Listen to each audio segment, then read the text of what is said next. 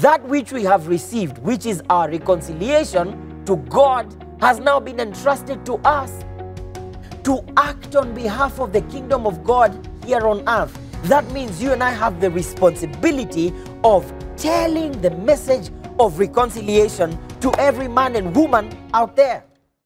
That was just a snippet from our speaker today. There is more to come.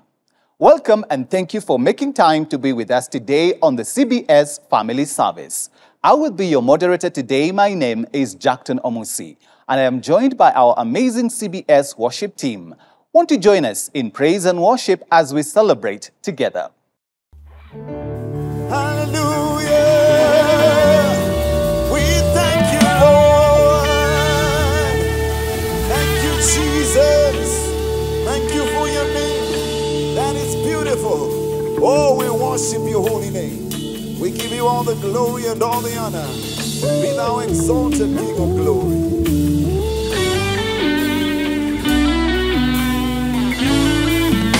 We give you glory.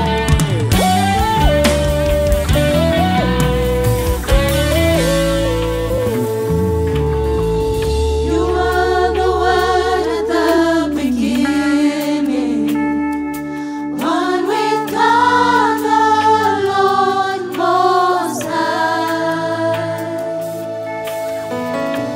Your hidden glory in creation, now revealed in you are Christ. What a beautiful name it is. What a beautiful name it is. The name of Jesus Christ, my King. What a beautiful name it is. Nothing compares to this. What a beautiful name it is. The name of Jesus. Give you glory, God. You didn't want heaven without us.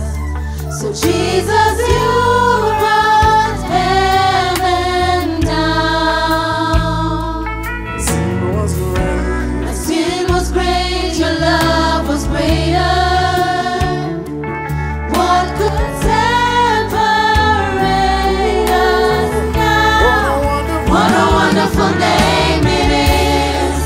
What a wonderful name it is. The name of Jesus Christ, my King. What a wonderful name it is. Nothing compares to this. What a wonderful name it is. The name of Jesus. What a wonderful name it is. What a wonderful name it is. The name of Jesus Christ, my King. What a wonderful name it is. Nothing compares to this. What a wonderful name it is. The name of Jesus. We thank you for your name, Jesus. Whoa, we magnify your name, Jesus. Yeah. Whoa, we bless your holy name, Jesus. Yeah. Oh, be exalted, King of glory. Say death could not hold. Death could not hold you.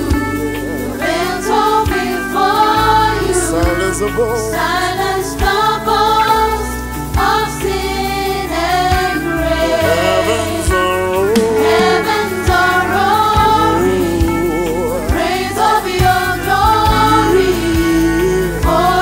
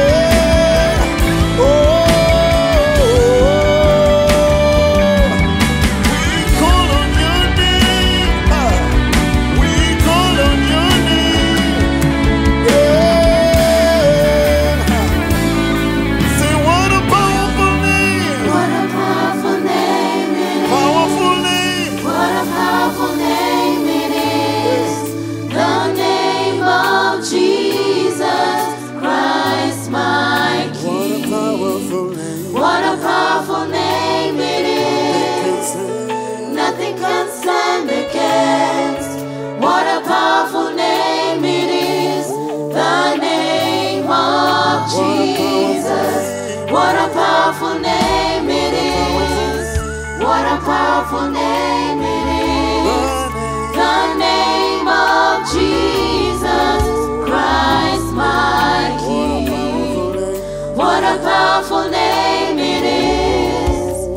Nothing can stand against. What a powerful name it is. The name of Jesus. Hallelujah. Thank you for your name. Be thou exalted. Be thou magnified. Amen. I know you have been blessed by the ministry and worship from this amazing team serving with me this morning. Stay with us. There is more worship coming up after this sermon. Today, we join Pastor Precious Cole, a pastor at CITAM Valley Road, as he takes us through an inspiring message on the ongoing impact of Jesus Christ's resurrection from the dead. This is still part of our new series for the month entitled, Living My Best Life. It's now time to hear our speaker today. Help me welcome our speaker, Pastor Precious Cole, on the subject, Kingdom Diplomacy, an ambassador of Christ. Our hashtag today is hashtag taking new territories, hashtag ambassador of Christ. Indeed, welcome to CITAM Broadcast Service. What a joy to have you today. This indeed is the day that the Lord has made. We will be glad and rejoice in it. It's a joy to be with you and for the opportunity to share God's word, which we will be doing in a little while. And I'm going to be inviting us to consider a passage and hear God's word from the book of 2 Corinthians, chapter 5, verse 16 through 21. And I will be reading from the New International Version as we get to share on this wonderful day and opportunity which God has given us. 2 Corinthians, chapter 5, I will read from verse 16. The Bible says, "So from now on, we regard no one from a worldly point of view. Though we once regarded Christ in this way, we do so no longer.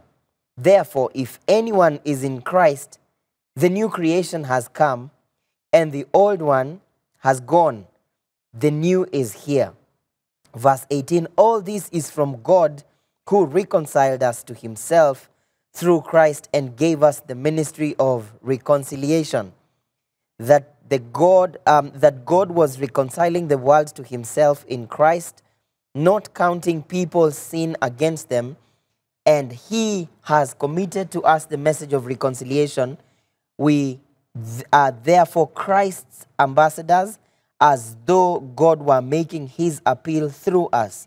We implore you on Christ's behalf, be reconciled to God." 21, "God made him who had no sin to be sin for us, so that in him we might become the righteousness of God." May the Lord bless his word. For the next few moments, our sermon title this day is Kingdom Diplomacy, or what we are calling an ambassador of Christ. If you have a neighbor near you, just say to them, "Neighbor, are you a kingdom diplomat?" Or you can write on the comment section, "Kingdom Diplomacy, an ambassador of Christ." Growing up as a young child, I was born and raised in a pastor's family. So I was exposed to crusades and evangelism at an early age. And I cannot remember a crusade I went to and I didn't hear the pastor say, "Repent, for Jesus is coming."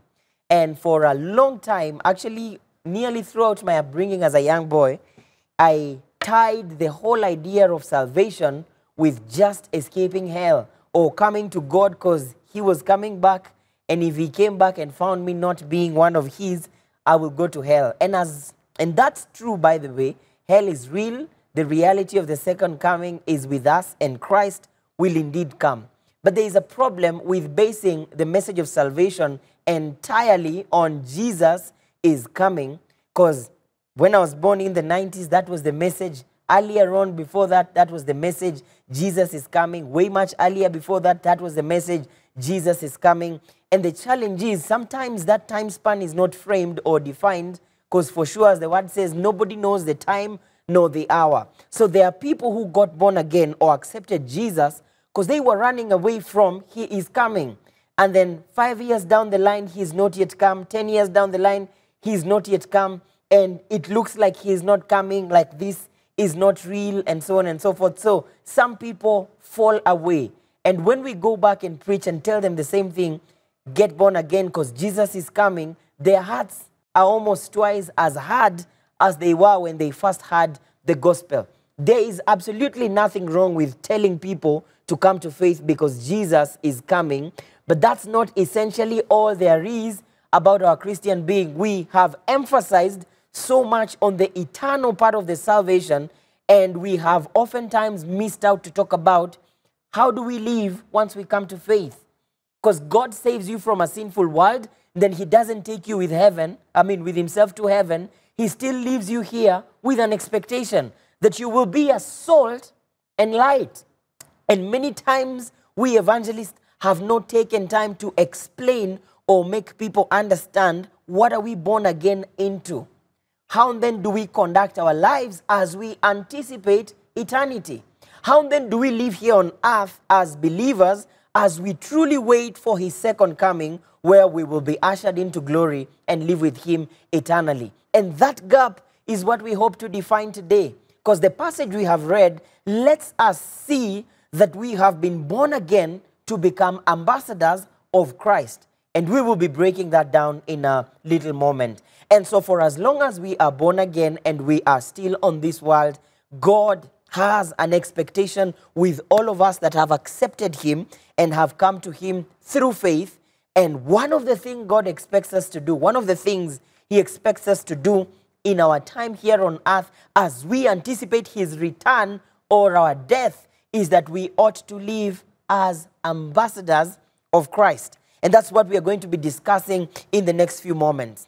Permit me now to ask a question. Who is an ambassador? It's a term we popularly hear, not just in scripture, but in the world we live in the world, or in the global arena, the politics of our day and time, around governments. You will hear ambassadorial appointments. You will hear issues to do with diplomacy, and we have diplomats from a country in another country, and so on and so forth. What's that business about? What's the whole point around diplomacy and ambassadorial roles or offices? An ambassador, according to the Cambridge Dictionary, is an important official, I read and I quote, who works in a foreign country doing what? Representing his or her own country there, and who is officially accepted in this position by that country.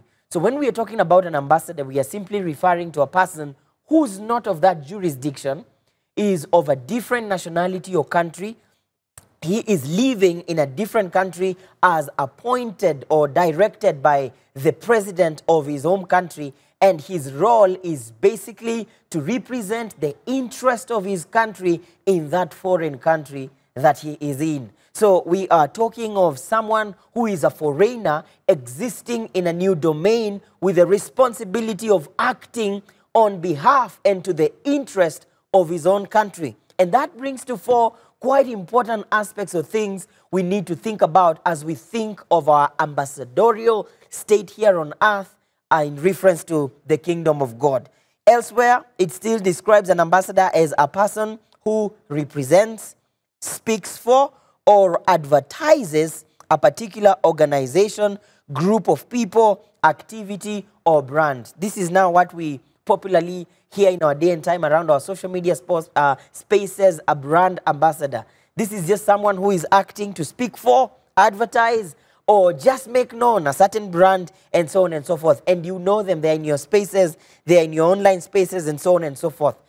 But when we talk about ambassadors of Christ, what is that about?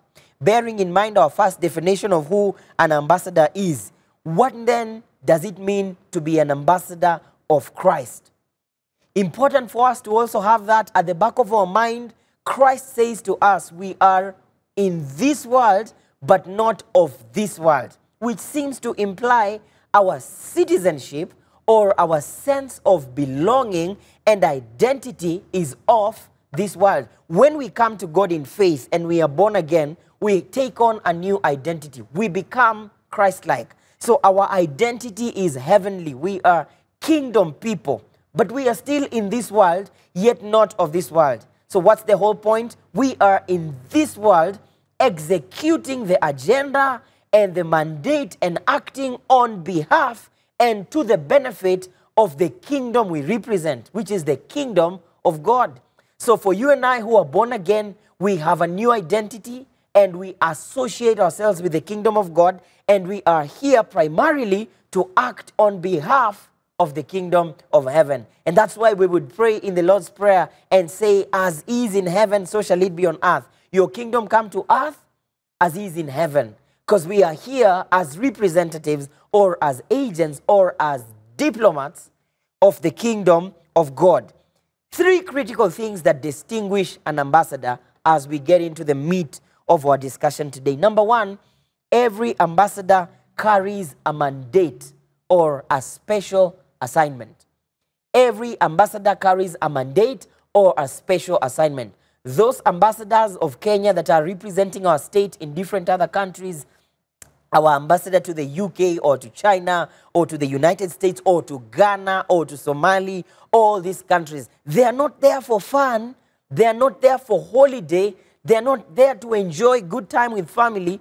They are there because there are specific assignments and mandates that have been given to their trust by the government of Kenya. So they are there because there's an assignment. They are there to negotiate bilateral deals on behalf of the Kenyan government. They are there to take care of Kenyans in the diaspora in that particular jurisdiction on behalf of the country. They are there to represent our country in important discussions or negotiations that are happening there. So it's not a fanfare. They carry a mandate and an assignment in the natural world we live in.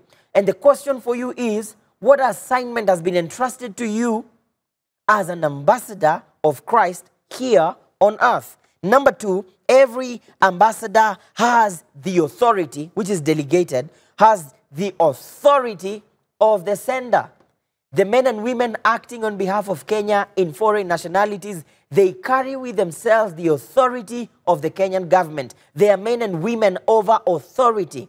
They are men and women who have been delegated power to act on behalf of government. What does that mean? You and I, as ambassadors to the kingdom of God here on earth, we also have authority that has been delegated upon us by the kingdom we represent, which is the kingdom of God. And that I read from Matthew 28, the last verse down there, verse 20, talks about all power and authority has been given to me. Jesus speaking to his disciples just before his ascension, and he says, and I give it to you. So we have a power, and with that power, there is an attached form or list of responsibilities, mandates, and assignments, as we will be seeing in a little while from now. So every ambassador carries with them delegated authority. What that means is that every ambassador is accountable to the sending authority. So it means when an ambassador misbehaves, they can be recalled. Why? Because they are accountable to the authority that sends them. It also means you and I are not autonomous. We are not self-sufficient. We are accountable to the Lordship of Jesus Christ. So we are not on our own. We are not here to just decide, okay, today I'm going to negotiate this deal. No, we are acting in accountability to the authority that has sent us. But also number 3, and lastly, there could be many more. Every ambassador has what we call immunity. And immunity means that every ambassador enjoys protection in that foreign state where they've been sent. They enjoy protection from lawsuits, from being arrested, from certain measures that would be taken on the normal citizens of that country. Ambassadors enjoy immunity so that they can be able to effectively execute the mandate and the work and the assignment they've been sent there. That does not mean that they can be irresponsible or break the law. They are still given or submitted to the law of the land, but they enjoy some form of immunity and protection, and that's exactly also our portion as ambassadors of Christ. There is an immunity and a protection we enjoy from Christ in the course of the execution of our kingdom assignment here on earth. We will step on serpents and they will not harm us. We shall bind up things here on earth, and so shall it be in heaven. That's immunity, that God has given angels charge over us. He hems round about us with the blood of Jesus. And so you and I can enjoy immunity and protection, and we have the full armor of God there to help us stay on guard as we execute the assignment of heaven right here on earth. And so briefly, as we get into consider the text we have read, what then is it about our being ambassadors of Christ here on earth? I'm going to talk about three things. Number one, the mission of an ambassador. Number two, the manner of an ambassador, which speaks to the conduct. And number three, I will talk about the motivation of an ambassador. They're all in M so that you will easily remember. The mission of the ambassador, the manner of an ambassador, and number three, the motivation and what is our driving force as we execute the assignment God has given us here on earth. So let's go to the first point, the mission of an ambassador. What's our assignment? What's our role? What's our responsibility according to the text we have read in 2 Corinthians chapter 2, verse 5. 2 Corinthians chapter 5, I beg your pardon, from verse 16. The mission of an ambassador. Here, Paul is speaking to the church in Corinth, a church that was very worldly by nature. One of the churches that was laced with a lot of issues and struggles and wickedness. It's no different from what we see today. You read Corinthians, the first letter of Corinthians, and see some of the problems Paul is addressing, from divisions in chapter 2, where some members are saying we belong to Paul, these ones are saying we belong to Apollos. There were sexual issues, sexual misconduct. There is a young man there that is having a sexual affair with his father's concubine, stepmom. And you read issues to do with food that has been offered to idols. Should we eat or should we not eat? You will read issues about the Holy Communion. You'll read issues about spiritual gifts and how they were being abused. And you'll read issues about the resurrection of our Lord and Savior, Jesus Christ. And there was a lot of chaos in this church. And Paul is writing to emphasize on this chapter on the need for them to receive transformation that comes from God at the point of their salvation. And once you have received this reconciliation, he says this ministry has been entrusted to us as ambassadors of Christ. So what's the mission of an ambassador of Christ? The message of reconciliation. We find that from verse 18 through 19. If I would read, it says, all this is from God, who reconciled us to himself through Christ and gave us the ministry of reconciliation. And what's that about? Verse 19. That God was reconciling the world to himself in Christ, not counting people's sin against them. And he has committed to us the message of reconciliation. The mission of an ambassador of Christ is simply this. That which we have received, which is our reconciliation to God, has now been entrusted to us to act on behalf of the kingdom of God here on earth. That means you and I have the responsibility of telling the message of reconciliation to every man and woman out there. So it's plain simple. That which we have received, we are sharing or making noise about it to the rest of the world so that many more people can come to the knowledge of the reconciliation we experienced at the point of our salvation. So brothers and sisters, the whole point of the gospel is that man was once separated from God. And when we read the Old Testament, we see futile efforts of man trying to make his way back to God. And the only solution is that God has to offer a sacrifice that will be perfect and will guarantee forgiveness and remission of sin once and for all. And that's why Jesus comes, and for 30 years, and not even 30, 33 years, he lives a perfect life. He lives a life you and I have been unable to live. He scores 100%. If life is a test, if holiness is an exam, if righteousness is a cut, Christ scores 100%. He's the only man who was without sin. He gets it all together, scores 100%, and he marches on to Calvary. And he goes there, and what happens on Calvary is that Christ takes this cut or this exam of holiness and righteousness and pleasing God, and he takes this exam paper that has his name, Jesus Christ, 100%. He presents it before God. And then there's you and I, and we come to Jesus with our 0, because on the exam of righteousness, we have fallen. We are sinners. The Bible would say, if any of you is without sin, we make God a liar. And there we are with our sins and with our struggles, and we bring our exam people, and lo and behold, it's a fat 0. So there's Jesus Christ, 100%, and then there's Precious called 0%, and all these papers are presented to God. God takes the paper that has the name Jesus, score 100%. He rubs the name of Jesus on it and writes my name there, and now we have a paper that reads Precious call 100%, and I'm admitted into the kingdom. And then there is that paper that had my name. He erases my name off it with my 0, and he writes there Jesus Christ with a 0%. So it's like what used to happen in high school when you do an exam, and then the math teacher comes and says, if you scored below 70, songa pandei. So the people that scored below 70 go to get a punishment. If you failed map reading, question 1 to 7, stand up.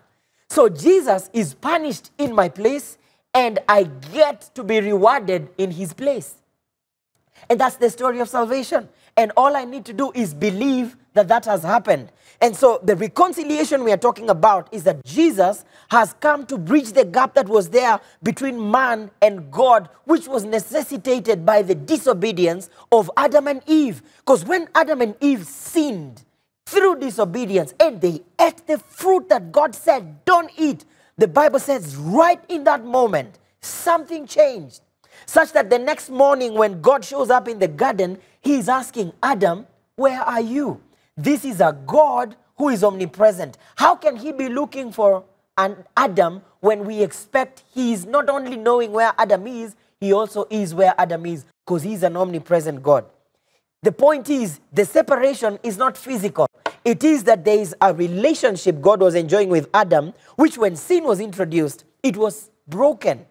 And so however close I am to you, there is a connection I don't enjoy with you, because sin has come into the picture and has cut that fellowship. And we live through the Old Testament to see the effects of that separation. But now, in Christ, that gap has been bridged. In Christ, the penalty for that disobedience has been paid. In Christ, the separation that was there has been bridged. And so Adam and you and I have been brought back to God, and we've been reconciled, and we get to not only enjoy Christ with us, Emmanuel, but now when the Holy Spirit comes to your regenerated soul, it becomes God in you.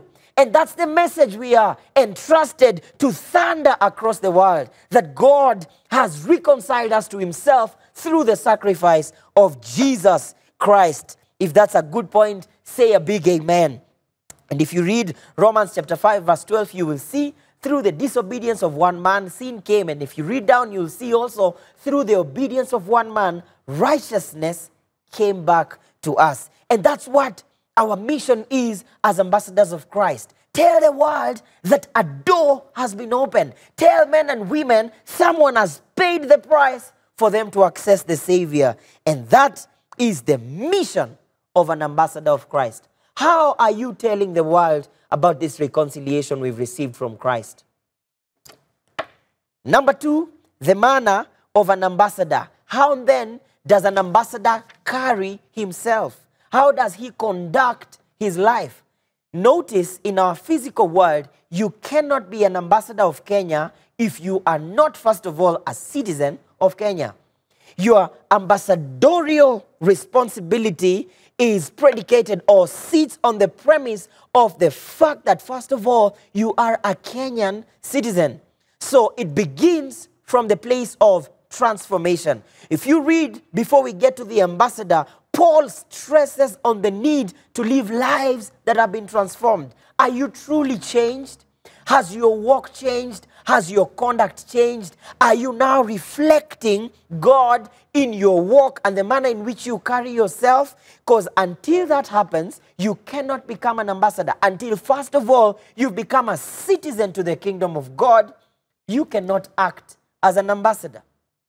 Until first you're born Kenyan or have become a Kenyan, whether by birth or naturalization or registration, until that has been done, then you cannot act as an ambassador. The manner of an ambassador is tied to the identity of who they are. And are you transformed? Have you come to Christ in faith? Notice Paul talks about, for those that are in Christ have been transformed, are a new creation. The old is gone, a new has come. Transformation, that's the Greek word metamorpho. It's the word that gives us the other word, metamorphosis. We read it in bio. Think of it in the context of a butterfly and a caterpillar. These two are different.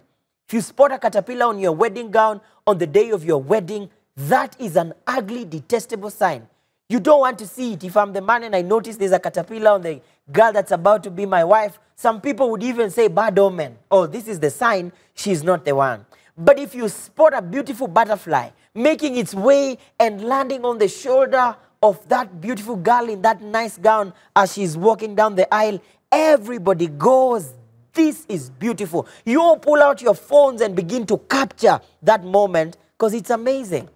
But you don't realize the butterfly was once upon a time a caterpillar, but it went through a metamorphosis, a transformation that completely rendered it into a new and beautiful creature. That's what transformation does. Transformation is not plastic surgery.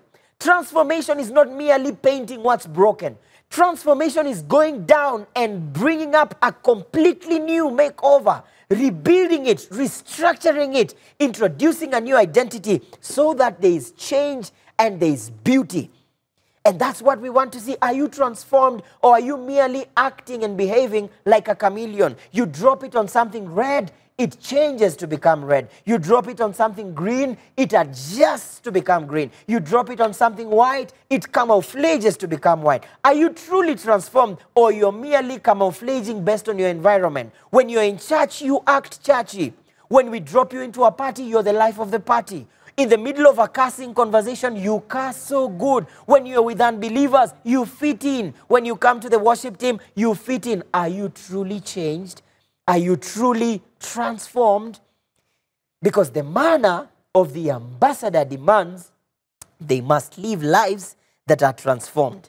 We must see the change in your passions, in your walks and desires with God, in your friendships, and so on and so forth. So an ambassador is obligated to conduct himself in a manner that aligns with the desires of the sending authority.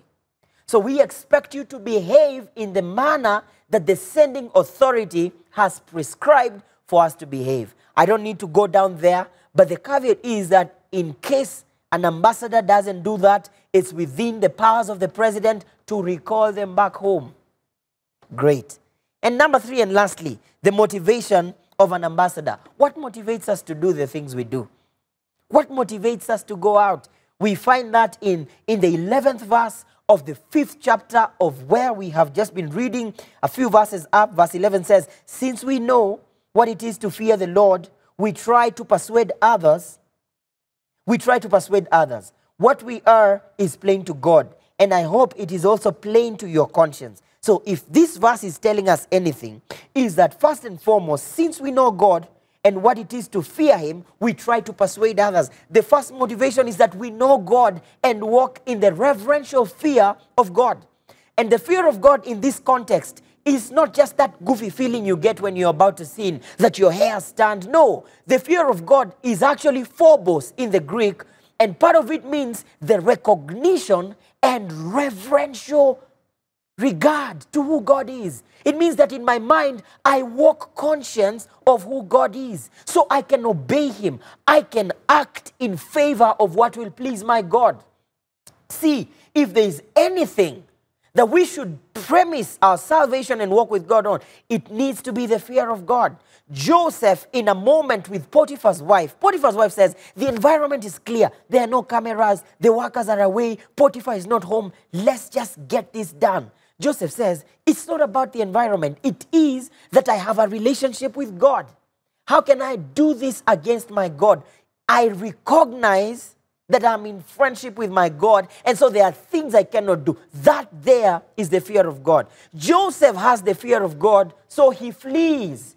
You and I have the grace of God, so we flirt. Because what's grace? God loves me no matter what. So I can do all I want, and I will come back, and I will be accepted and forgiven. And that there is a problem. That there is a flat lie. The fear of God, the recognition of who God is what then pumps our energy and our excitement to go out there and persuade many other people to come to the knowledge of God. Christ's love compels believers to live for him. You'll find that in verse 14 and 15 of the same chapter. For the interest of time, I will not read. But our motivation is, number one, the fear of God. Number two, the love of God, that we have experienced so much goodness, we cannot keep it to ourselves. We have to shout about it so that you too can experience that love. And also importantly, freely we have received, so freely we give. So we go out there to evangelize because we've received this for free, and we would want you also to enjoy and experience it. But also number four, our motivation is obedience to God. Why? Because God has commissioned you and I to go out there as ambassadors, and so we respond by obedience. We've experienced too much goodness to keep it to ourselves.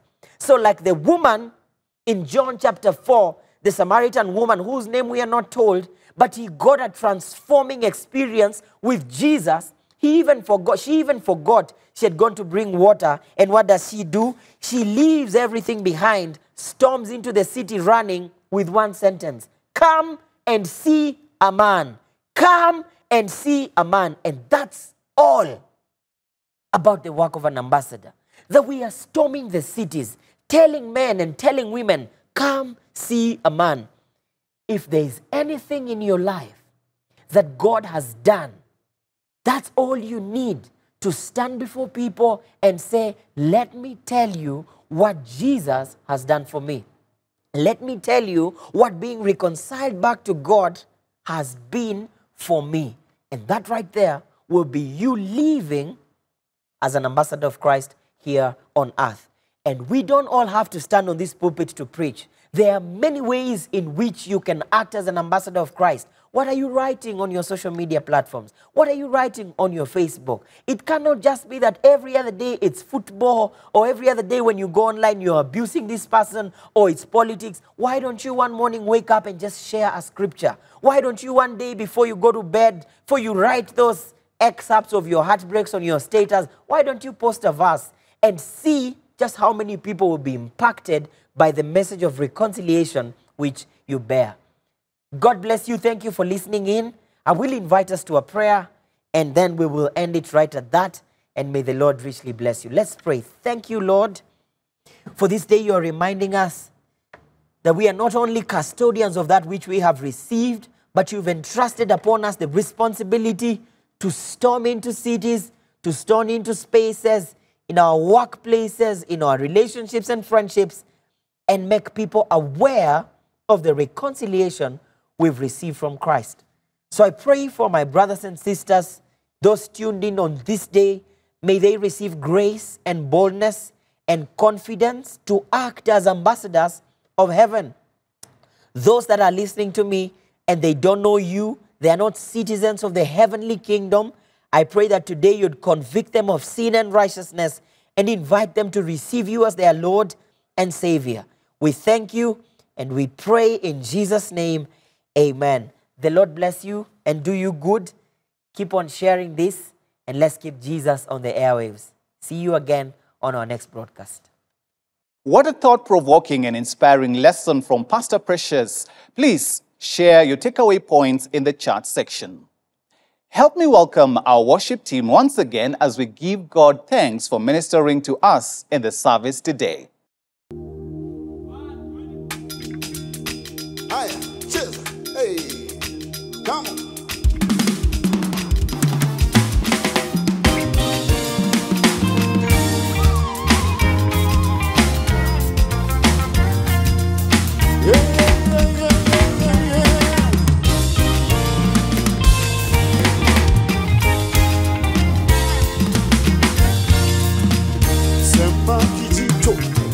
Jitosha kutaka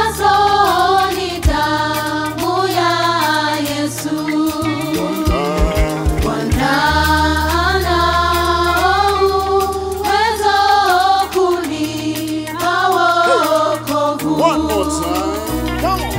Kijito cha utakaso ni damu ya Yesu. Bwana anao uwezo kunipa wokovu. Sema kijito. Kijito cha utakaso nizame kuoshwa humo na msifu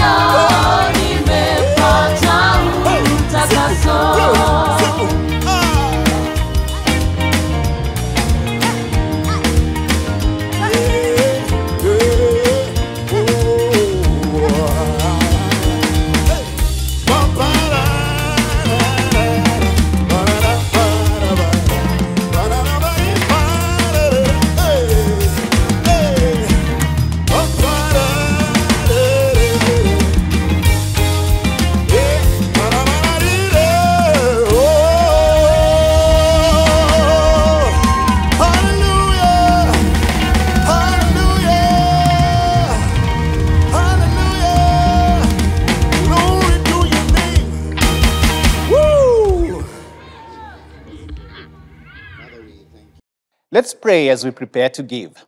Father, in the name of Jesus, we thank you this day, for you are the one who provides for us according to your glorious riches by Christ Jesus.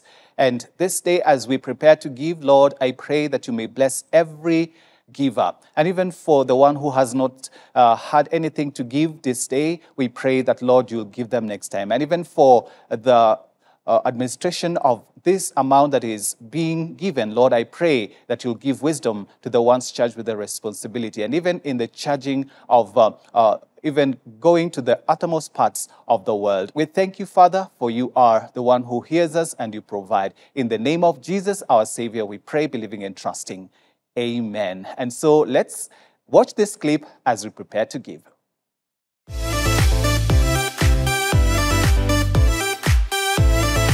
It is now time to express our worship to God through giving. Thank you for your continued support of God's work here at CITAM.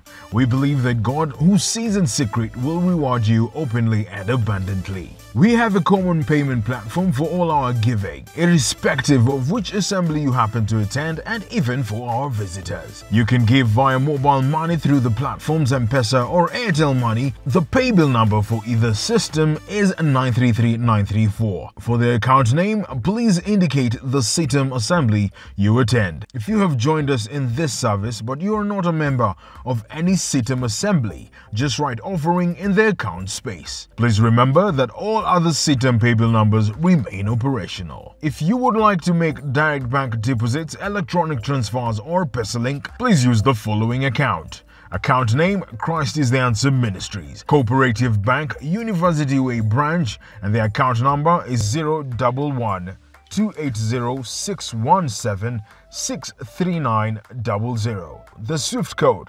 KCOOKENA. If you prefer to give through our website, kindly visit www.citam.org.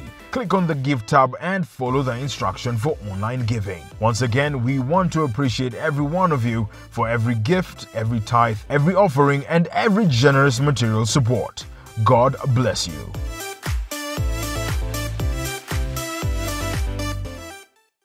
On Wednesday at 6 p.m., we will have a live prayer service when you can send us your prayer requests and our pastors will bring them before the Lord Jesus Christ in prayer. Please keep tweeting and posting and share the link for today's sermon. And remember to use our hashtag Taking New Territories, Ambassador of Christ.